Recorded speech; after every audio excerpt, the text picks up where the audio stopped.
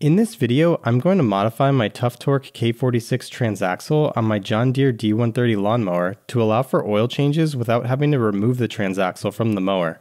The K46 that I'll be working on is a subvariant called the T40J. Let's take a look at the finished mod.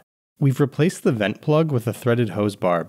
The transaxle case is split into two distinct reservoirs that are connected by a communication at the top. We've drilled and tapped two drain plug holes in the bottom of the case, one for the hydro pump side and another for the gear side of the case. The plan is to use this hand pump to pump the transmission oil through the drain plug on the hydro pump side of the case. Once the hydro side is full, the oil will spill over into the gear side of the case until it finally comes out of the barb that we installed where the vent used to be. We will have some tubing connected to the barb that goes to an external expansion tank that we will mount onto the mower. This tank has a vented cap that will allow air to escape as hot transmission oil expands into the tank while the transmission is in use. Please note that this video is for entertainment purposes only. I'm not an expert, I'm just a guy messing around with his mower transmission. This mod almost certainly voids your warranty. Attempting to reproduce this could potentially break your transmission, your mower, or cause bodily harm or property damage. Now that that's out of the way, let's get into the mod. I got myself some 8mm Tuff Torq drain plugs that I'm going to install on the bottom of the case where there are these little bosses in the casting. You can see one right here and another one right here. This is where Tuff Torq installs drain plugs on some machines that have them. When you look at the outside of the case, the spots where the drain plugs will be are right here and right here. Okay, I'm going to drill my first drain plug now. I've kind of shimmed my case so it's flat on my workbench. I put some wood inside to help me clamp it to the bench to steady it a little. I'm also going to be holding it with my hand, but clamping it down at a single point will help me out a little.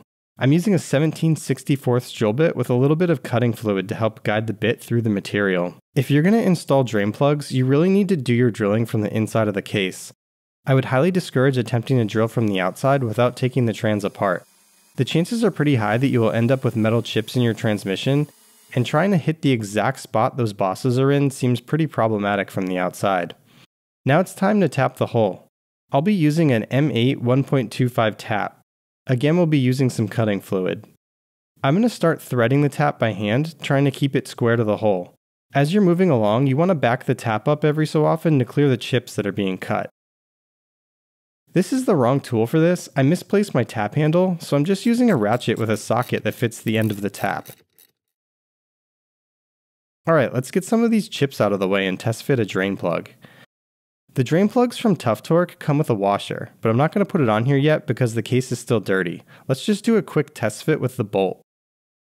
Sweet, that looks good to me. I don't want to crank it down without the washer under there because the base of the bolt flares out a bit. It looks like an even gap all the way around, so I'd call that one a success. Alright, let's drill and tap the other hole.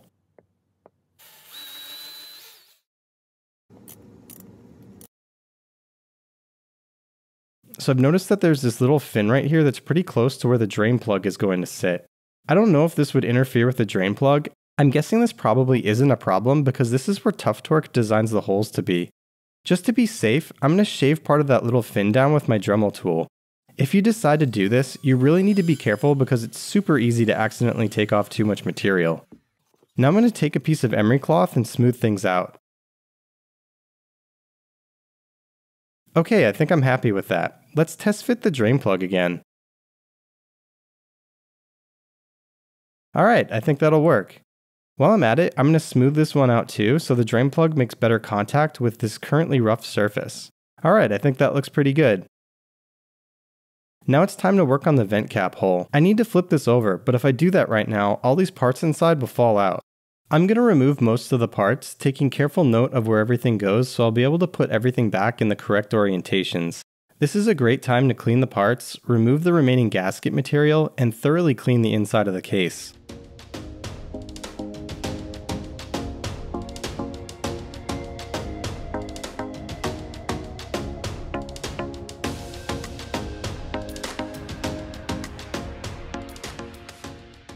So I have this aluminum threaded barb that I bought on Amazon. I'll include a link to it in the description below, as well as links to all the products I used in this video. What I want to do is install this barb in the vent hole that's on the other side of the case. You can see the barb right here. The threaded side is 18mm with 1.5 threads, and the other side is a 1/2 inch hose barb. The hole for the vent on the transmission is a little smaller than we need for the 18mm threads on our barb. Here is the vent cap. let's pry it off carefully and get a look at the hole we want to thread. There's not much to this thing, it's just a press fit. Now we can see the hole that we're going to drill out and tap that will allow us to screw in our threaded barb. You can see that the hole is just a little smaller than we need it to be. To turn this into an 18mm threaded hole, I have a 16.5mm drill bit that I got on Amazon. It's pretty large. So we're just going to enlarge that hole and hopefully not wreck anything. Then we'll tap it and screw in the threaded barb. Here are the taps that I bought for the hole. I got a combo pack that includes a taper tap for getting the hole started, and this one's a plug tap that will let you cut threads closer to the bottom of your hole. If I measure the length of the threaded part of this barb, it's about 10mm. And then I want to measure the inside depth of this hole to figure out how deep I want to drill. So it says about 9.92mm. I probably want to cut through that ring at the bottom of the hole a little bit to make sure I don't end up bottoming out on it when I screw in the barb. To drill out the vent hole, I'm going to use my drill press.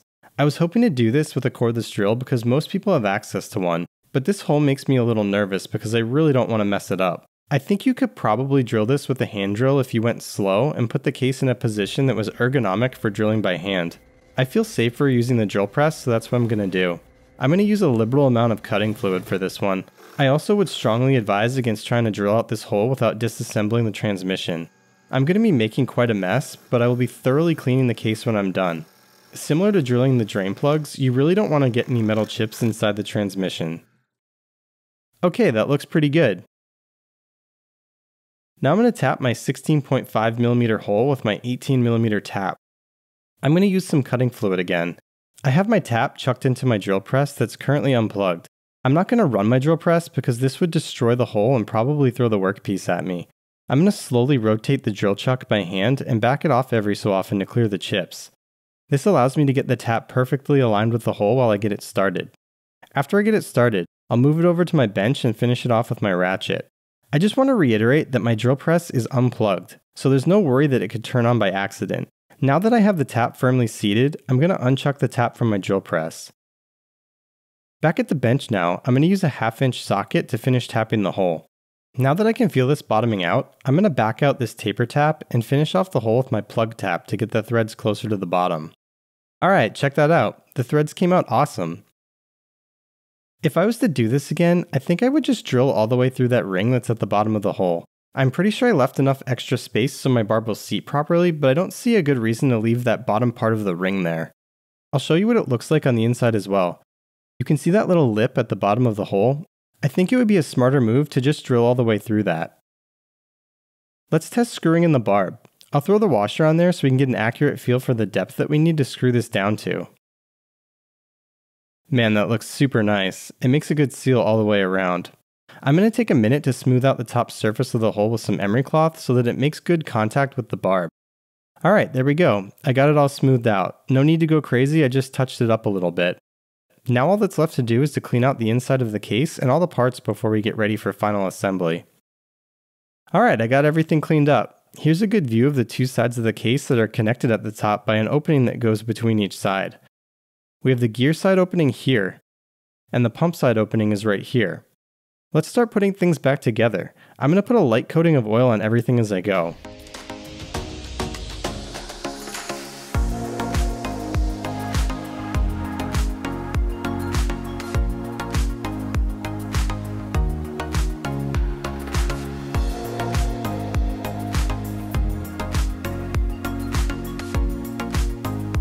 I got my hydro pump parts back from being rebuilt by Jim at TTHG Services in Canada.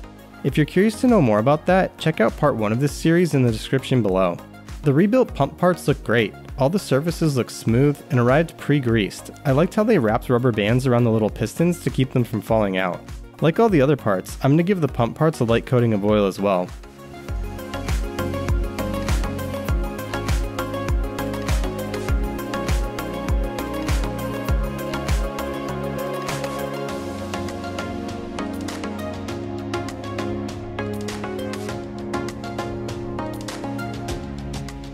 This little pin can be tricky. It needs to sit inside the pump housing without falling out. The trick everyone uses is to hold it in place with a dab of grease. You just want to keep an eye on that to make sure it doesn't fall out during assembly. Otherwise your bypass rod for allowing the trans to freewheel won't work.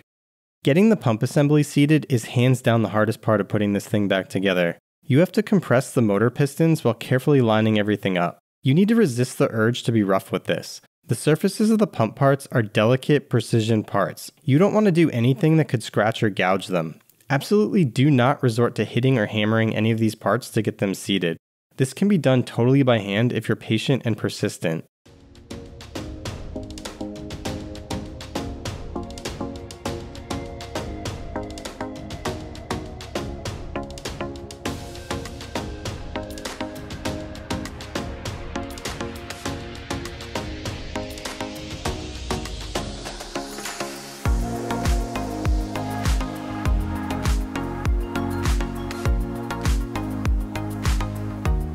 Before I seal the case back up, I'm going to use some isopropyl alcohol to clean off any oil that may have gotten on the edges during assembly.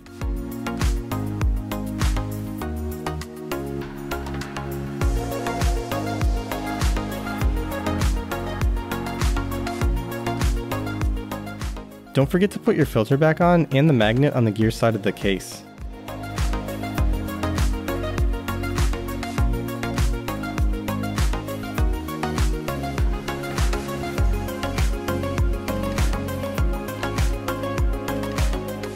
I'm using Tuff Torq's case sealant and following the application instructions on the bottle. You want to take your time doing this and avoid using too much sealant to avoid having it leak into the case. Okay, we're ready to put the case back together.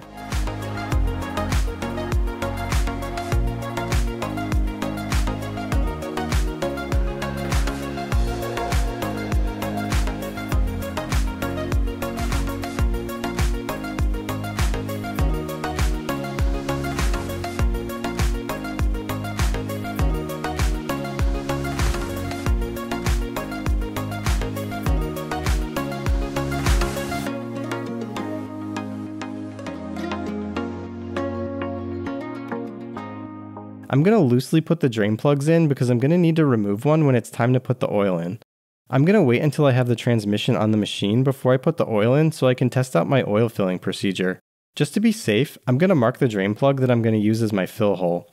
I'll torque both of these down later after filling. Now I'm ready to put my threaded barb in where the vent hole used to be. I'm going to crank it down tight, but not so tight that I break it off.